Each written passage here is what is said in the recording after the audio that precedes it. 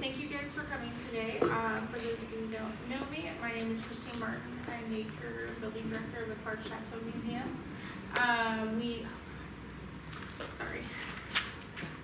And I would like to welcome you to the second installment this year of the Mining City Writing Project. We've been doing the Mining City Writing Project for a couple of years now. This program hosts laureate writers, both fiction, nonfiction, and most recently journalists. We invite authors to come to Butte and do some research on a topic for a week. We host this event here at the archives. We also host an event later this week, tomorrow night in fact, at the Chateau, where you'll get the chance to see Chris speak again. And now I would like to turn it over to David McCumber, who is the editor of Montana Standard and a longtime collaborator on this project. Thank you. Thank you, Christine. Just a couple quick notes about it. I think it's great this year to have journalists. As Christine mentioned, we've had just a variety of writers, but journalism is, I think, a good focus for us this year. And as you might remember, we had Bill Lambrecht, a longtime Washington, D.C. journalist here a little earlier in the year. And I'm thrilled that we're able to follow up with Chris Solomon. Chris was a reporter at the Seattle Times for almost 6 years, I believe. Yeah. Since 2002, he has been a freelance journalist, writing about a full range of topics: science, skiing, environmental issues, profiles of athletes. He's a contributing editor at Outside Magazine and at Runner's World. His work has appeared, he appears quite frequently in the New York Times, both in the Sunday magazine, and also he has written in Popular Mechanics, Scientific American, National Geographic, Men's Journal, Ski Magazine, Departures, and others. He also writes for the New York Times travel section and the Sunday Week in Review occasionally. His work has been anthologized several times, 6 times, in Best American Travel Writing, Best American Sports Writing, and Best American Science and Nature Writing. And he's an Alicia Patterson Fellow, which he might tell us a little bit about this year. And he lives in the Methow Valley in north central Washington. And we're just thrilled to have him here in Butte. And without further ado, Chris Solomon.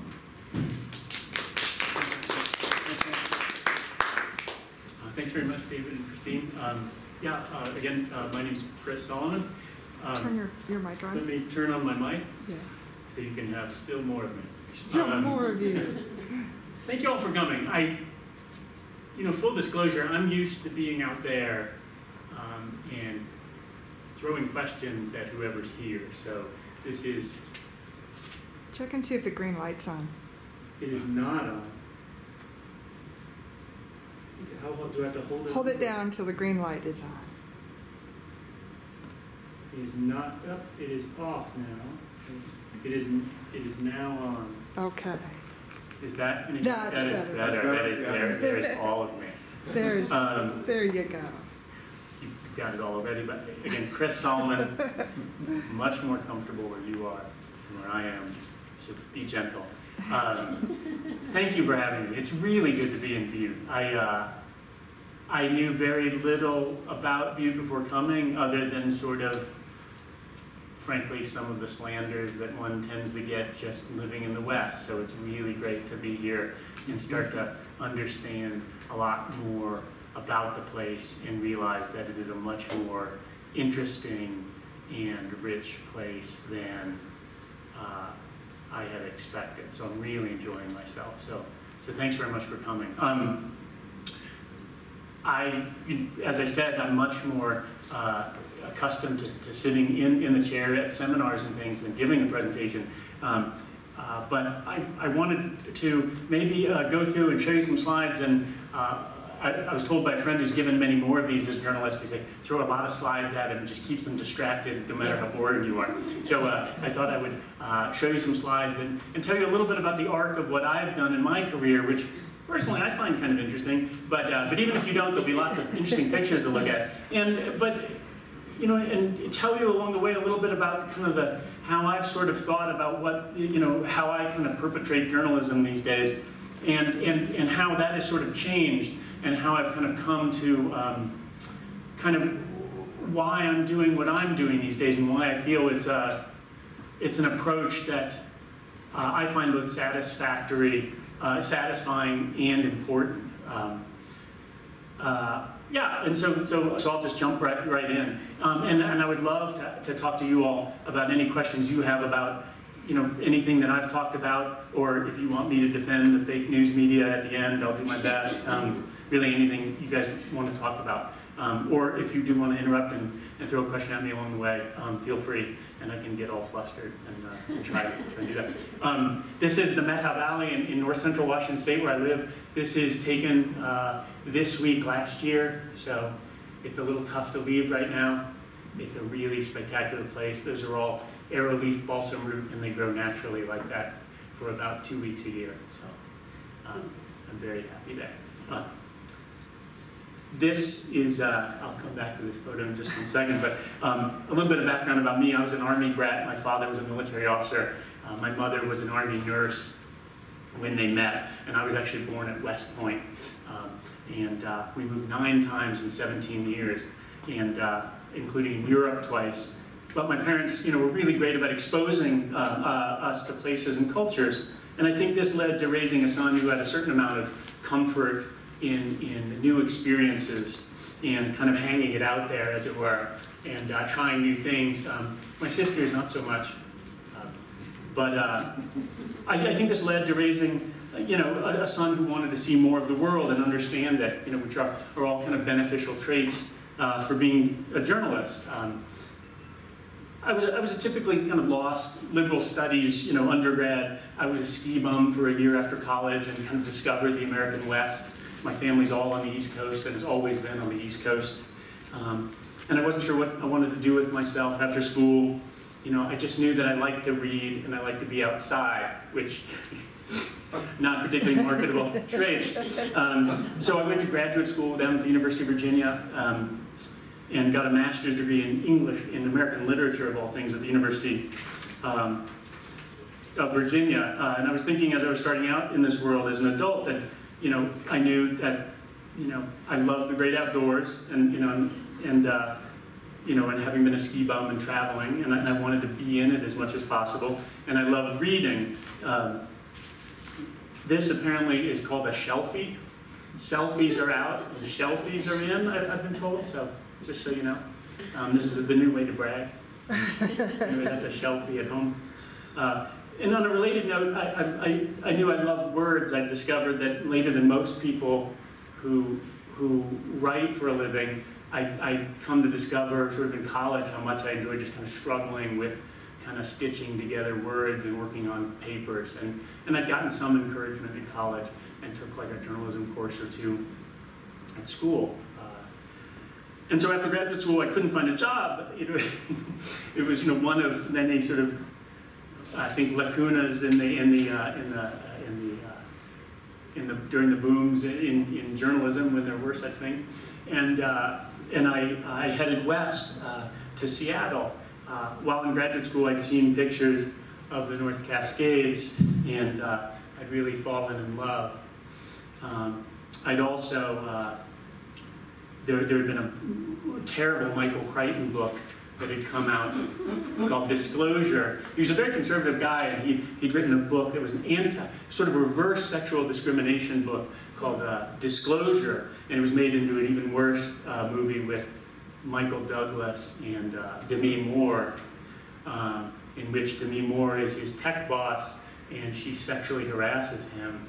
And it's based in Seattle, and then he gets away from Demi Moore's clutches and then rides the ferry back from Seattle to Bainbridge Island. And I was watching the movie in Virginia, and I thought, I'm going to Seattle and get sexually harassed by Demi Moore. So there are all sorts of reasons to go to go west, and so I did, and I couldn't find a job. I mean, just as a quick aside, I applied for this twice-weekly newspaper in Bremerton, Washington, this very gritty town where there's a naval base, and this young editor said, we're just going to kick the ass of the Bremerton Sun, which was the daily newspaper in town. And I was all excited, and then they had me take this reporting test, which was they'd give you a list of facts, and you had to assemble them into a newspaper story. And I really hadn't been a daily newspaper reporter yet. I'd worked at like a ski magazine for a summer, in which I was told to write these really pithy, little sexy little blurbs and things. And so I did that, and I made a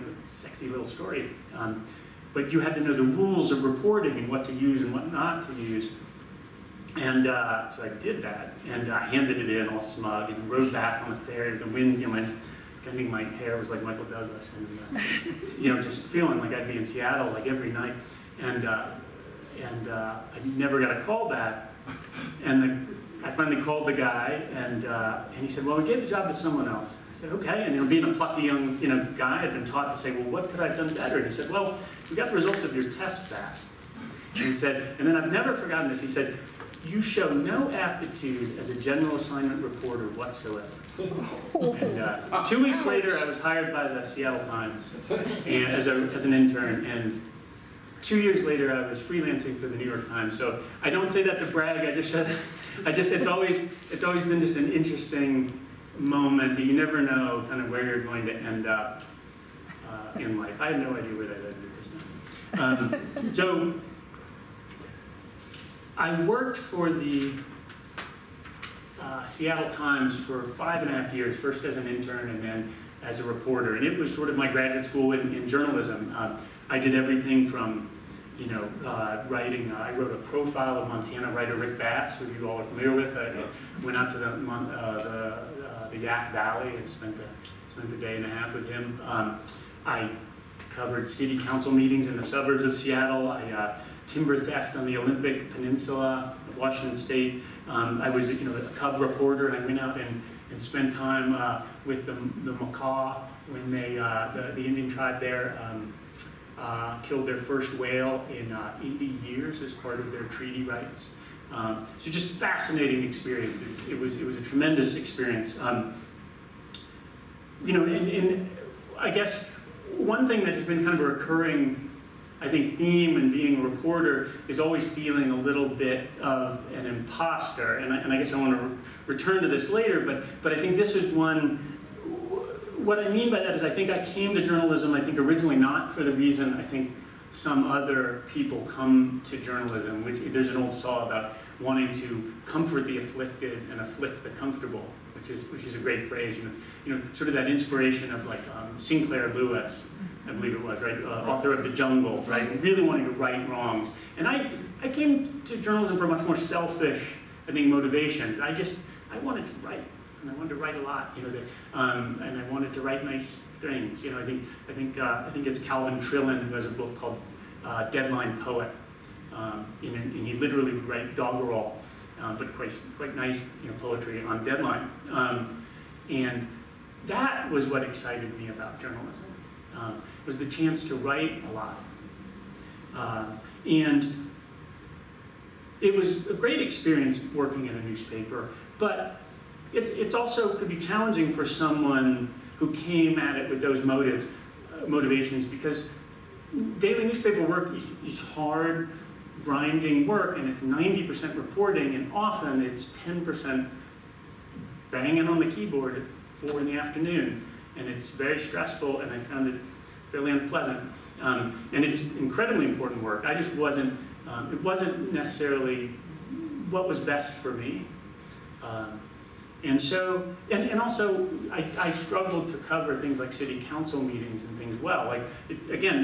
I read those stories, I find them really valuable, but it wasn't necessarily, we all have things that were better, that are in our wheelhouse, and that I didn't bring much value added to those stories, I guess I wouldn't say.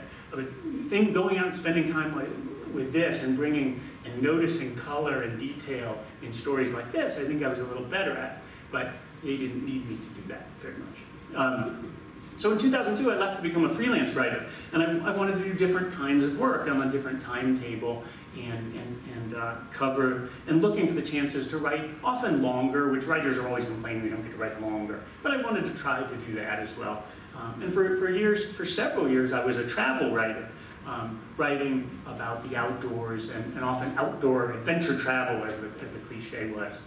And it was really good to me. I got to go helicopter skiing in Sweden for the New York Times, and helicopter skiing off the back of a 200-foot mega yacht off the British Columbia coast for Ski Magazine, which I highly recommend.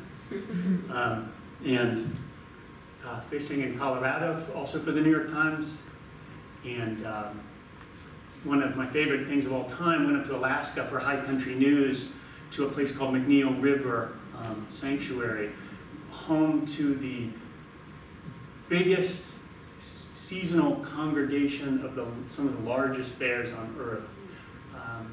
It is a highly restricted area, only 10 visitors at a time, chosen by lottery, and it is not unusual to stand on the side of the McNeil River in high season, in midsummer, and watch 40 bears in the McNeil River eating salmon, catching salmon at once.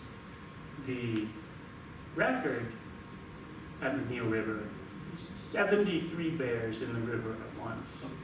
And it is completely managed for the bears. So you are sitting in a golf chair, camp chair, next to the river, and the bears will sometimes grab a salmon and run away from their competitors and sit down and eat it 10 feet from you. And it is terrifying and exhilarating. And they have not since they have instituted the rules to control access and other things, there has been no bear-human incident in like 30 years. They haven't had to shoot a bear. No bear has attacked a human in 30 or 40 years. It is a fascinating place. And I was able to write a long feature story that's in the Best Modern Travel Writing anthology this past year about that.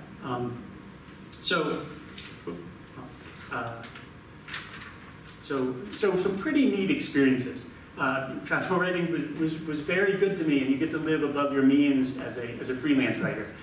Flying around, I do not go heli skiing on my own dime. I don't afford to.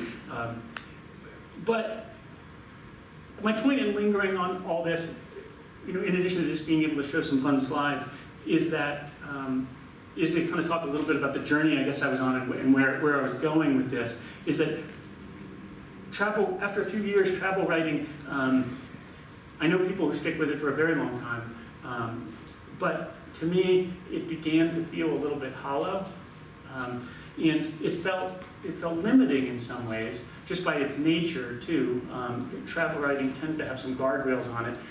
You always got to say how much the hotel room costs and how comfortable the beds are and things like that, generally speaking. And it's not that interesting sometimes to write about. But also travel writing felt a little bit like eating cotton candy. It's just not that substantive often, and it often doesn't fill you up as a journalist and a writer. I guess I wanted to do more, and spending so much time outside and getting familiar with these places and these issues, it was hard not to notice how the outdoors and the environment were continuing to feel pressure and of different kinds in our changing world. Oh, well, one more. This is Aniakchak National Monument up in Alaska. One more place that we went to. I forgot to show it. The least visited national park property in the United States, which was another trip for Outside Magazine. Pretty spectacular place. But where I was going with that was one more great trip. But so many changes to land use or pollution, or of course climate change, or increasing severity of wildfires. It was hard not to keep reading, about all these issues, as we're all doing. This is in a side valley to the Meadow Valley where I live, after the Carlton Complex fire came through about 5 years ago. this is a friend's house. Ben Drummond and Sarah Steele, they're environmental filmmakers, and that Benj took this picture after 3 waves of the fire came through in, I think, 2 days, and burned everything in the upper Beaver Creek Valley except their home. Just amazing. You know, and I'm sure you guys can all relate to that kind of catastrophe these days. So increasingly, you know, where I'm going with this is that I felt a desire to write about these things. This felt more pressing, more relevant, more important than the work I was doing.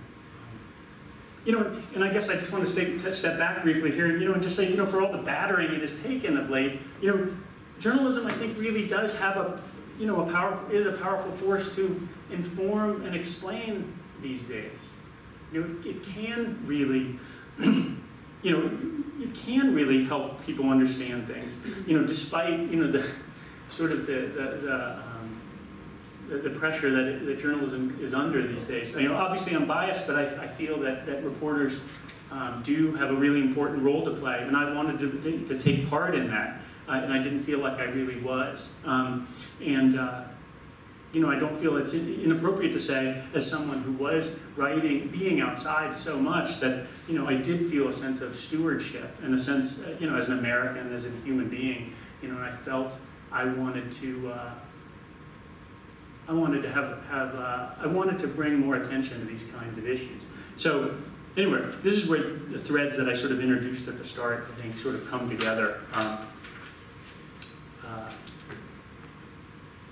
You know, there's so much importance right now in what we as journalists call hard news, you know, which is the stuff that's usually just on the front page of the newspaper every day.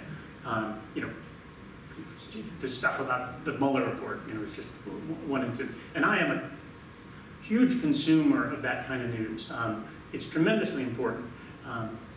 That said, you know, as I kind of alluded to before, like, I'm not particularly great at that kind of, reporting that kind of news. That's just not I'm not a great investigative reporter, and I've known that for a while.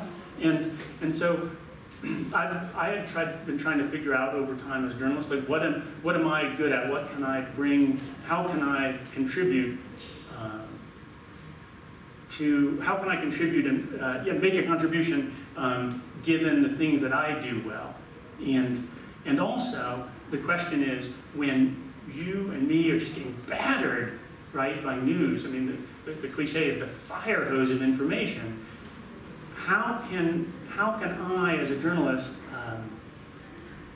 get through to you and make you pay attention to something I find is important and valuable? Like when there's 10 stories on Meghan Markle's new baby, and there's something, the latest something that's happened with Trump, you know, how do I try and reach through that fire hose and tell you, hey, there's something else going on here I really think that you're going to want to know about. And the conclusion that I've come to, and the thing that I've been trying to do, I guess, is that I've been trying to tell stories. And what I mean by that is stories in the old-fashioned sense of the word. Narratives with well-drawn characters, and with plot, and with tension, and with resolution, if there is a resolution. You know, I'm hardly the first person, you know, to recognize that these kinds of narratives are the way we human beings kind of understand the world, and how we teach each other lessons, and how we share information, how we warn each other about things. You know, ever since we sat around a campfire in a cave and maybe drawn things on the wall and grunted at each other.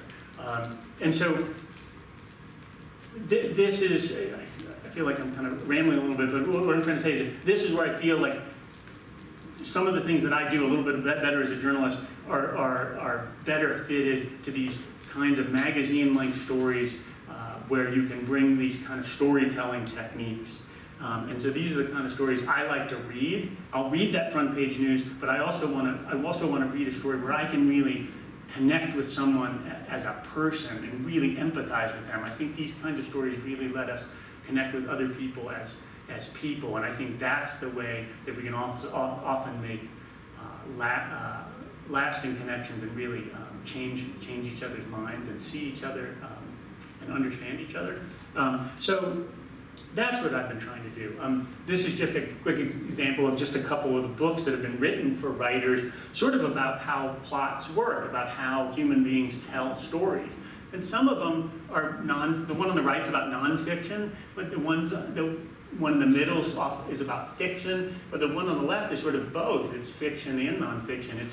I just threw those in there because it's sort of fascinating about how in life and in art we tell ourselves stories and they follow the same kinds of arcs. And it's really interesting to see that 10 or 15 kinds of patterns, or even fewer, just emerge over time. So it's interesting to study those as a journalist, even if reality sometimes makes them a little messy. A hero, a giant attacks the village. The village is smashed. Someone has to do something. The reluctant hero emerges and has to head out into the woods to do something about it. That's one example of an archetypal plot that many of our stories follow. It's just one example. Anyway, so this is all to say that over the last dozen years, I've been pivoted, as I pivoted to more science and environmental writing, I've just tried to do so with the goal of trying to tell these kind of narrative stories and trying to tell them kind of artfully and memorably, which sort of scratches that itch I mentioned in the beginning of just really liking to put words together. So one of the pieces that I think worked out particularly well was a profile of Kathy Burek for Outside Magazine. And I pardon me for putting that up. It's a little gory. That's a whale at her feet. But the picture's so good. Kathy is a veterinary pathologist up in Alaska, and she has looked inside just about every dead animal up in Alaska, and she's basically a detective. She looks for what has killed them, and as the far north warms under climate change, the Arctic is warming twice as fast as the rest of the world. She's finding all sorts of weird stuff. Weird disease, stuff that has migrated to the north, all sorts of interesting stuff. Mysteries, basically. She's a detective finding mysteries and trying to suss out the answers. So I went up and lived in Anchorage. She lives outside of Anchorage, and I sublet an apartment and hung out with her for about a month while she cut up whales on the tide flats and baby moose and sea otters, these incredibly cute animals that have been dying in huge numbers, and that she's probably cut up more of than anybody on Earth, which is a dubious distinction. But she's this delightful woman. She's so sweet and so funny, and yet here she does this very, what could be considered a very macabre job. But so a story about a human being, about what frankly would be a really, I wouldn't necessarily read that story for very long if it didn't have a human being in it, because it's way up there. It's very esoteric. But she really brought it to life.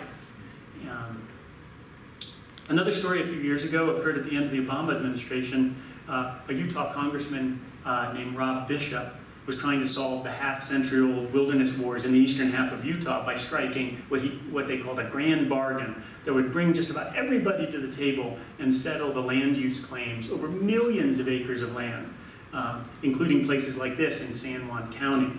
You can see, of course, the very old cliff dwellings there. And this is down near the Four Corners area. So I wrote about that attempt, and I spent time with all the personalities and tried to show the incredible passions involved and make these real people, and not just make this just a pretty two-dimensional politics sort of story. This effort imploded after being really fascinating and really making some headway. And what President Obama did as he was walking out the door was declare a little monument you might have since heard of. It's called the Bears Ears National Monument. I won't lie to you, these stories can be very hard to do, at least from my perspective. Reality is much messier than fiction. You can't control, sometimes there is no resolution, like in this case. it didn't end neatly. This is my writing desk trying to write that story, which coincidentally, as I was going through trying to find that slide, I noticed it looks a lot like a freelance writer's desk during tax season. I don't know what connection to make during that, but for that. But I'll just show you just one or two more stories. Another story published this last summer, but I thought you guys could relate to it. Was published in the New York Times Magazine. It was about the brutal world of wolf politics in Washington State. And well, thank you for saying that. And again, like wolf politics, like. That is an ugly story to write about. Like, and it's just been going on forever and ever. And like, that is not a story, frankly, that I would really want to write about, because I don't really like to read process stories. I don't really want to write about a process story. I'm not good at those, except for this guy. And his name is Rob Wielgus, and he's fascinating. Some people have other words for him. He was a large carnivore ecologist, biologist at Washington State University. Unlike most scientists, he's an incredibly big mouth. And he had been recruited after doing some groundbreaking work on cougars and bears. Very unconventional work about what happens to large carnivores when they meet civilization. They act very differently than anticipated.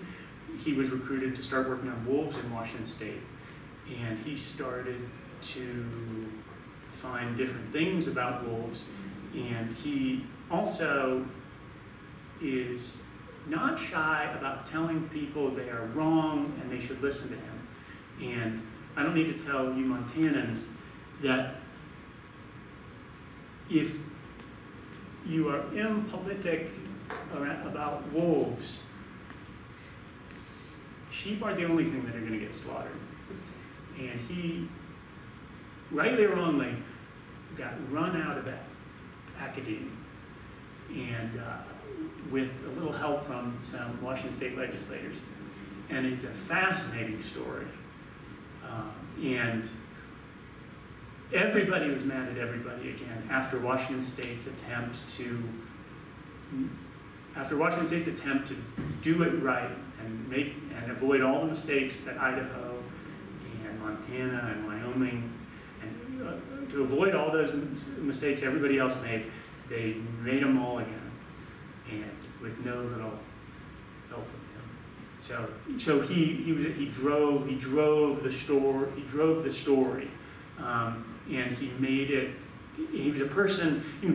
This is not a phrase that people like. I use this phrase with a scientist. I said, I'm looking for a mule to carry the load, and the scientist didn't really like that idea that he would be a mule to carry the load for sure. But that's what you're kind of looking for, someone to help readers understand what's going on, and and it just makes And I don't say this flippantly. Or sensationalistically, it's just someone to help you understand the story and relate to. He's a very flawed human being, which we can all relate to. So anyways, that was the story that came out last July in the New York Times. So I guess this just brings me back. I'm almost finished. This just brings me back, I guess, to the imposter feeling. Most freelance writers like me, we're just complete dilettantes, especially someone like me. I flit around from story to story. I don't have a beat, like Susan. I know a little about a lot. I'm great for like 3 minutes at cocktail parties. And I'm not a scientist. I was an English major, not even a very good one. And so I used to think that was a liability, but I think it's really become an attribute, a benefit, an asset is what I'm trying to say, because I think I'm a stand-in for the reader, because I'm reasonably intelligent, but I'm curious, and I want to know what's going on, and I need to understand it just as so I can explain it to my readers. And so I take the time to do it. I always think of an anecdote the great John McPhee tells about himself, which is, McPhee, I won't flatter myself by extending it that I'm like McPhee, but McPhee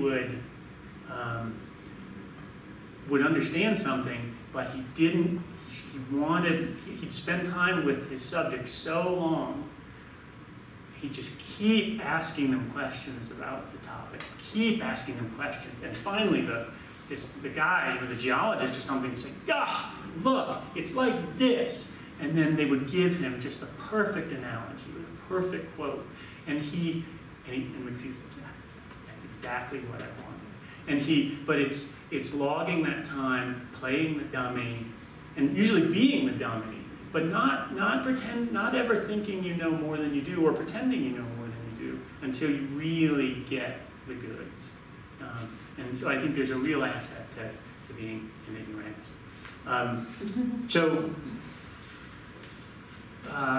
So this is all to say, today I continue to gravitate to these stories, I think, where humans intersect with the natural environment and complications ensue, and then trying to linger there as long as you can.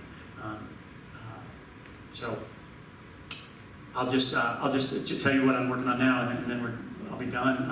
I just proposed another story and had it assigned about the future of kind of freshwater fishing. The habitat for cold water fishes nationwide, such as cutthroat trout or bull trout, such as this one up in southern British Columbia.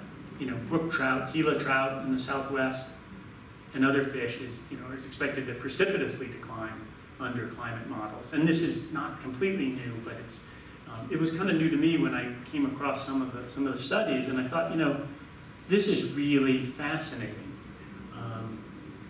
because I'm not only a fisherman myself, but because it seemed a topic that really cuts through the noise and all the argument we have, political argument and partisan bickering we have today, because I know people who love Trump, who love to fish, and I know people who are aging hippies who fish in the valley where I live, and I know recent immigrants who fish, and it's something that's very dear to so many of us.